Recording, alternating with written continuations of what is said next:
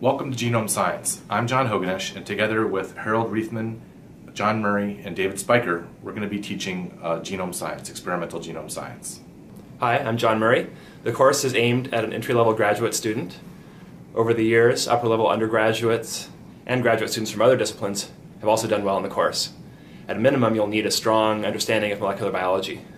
For students with a computational background, we'll introduce how the data are generated, what they're generally used for, and discuss issues of interpretation. It's hard to compute on data when you don't really know how it's generated.